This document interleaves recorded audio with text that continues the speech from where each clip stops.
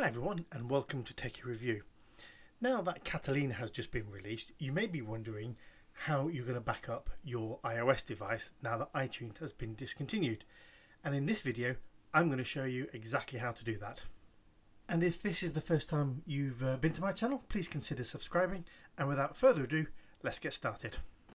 Now there are two ways you can actually get to the backup or sync settings. Now the first way is going through the music app, which the icon is very similar to the iTunes, and you'll see your connected device there, and if you click on it, it's going to show you a little bit of information to start with, and then you can actually click on the sync settings at the top right of the screen, and that will take you to the settings that you're more familiar with in iTunes.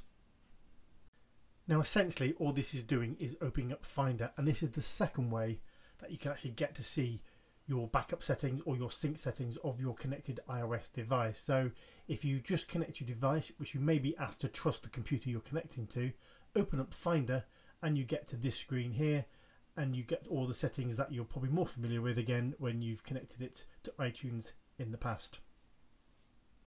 Now I hope you found this quick tutorial useful. If you have, please give a thumbs up. If you've got any questions, any comments, please leave them below. Please remember to subscribe. Thanks very much for watching, and I will see you all next time.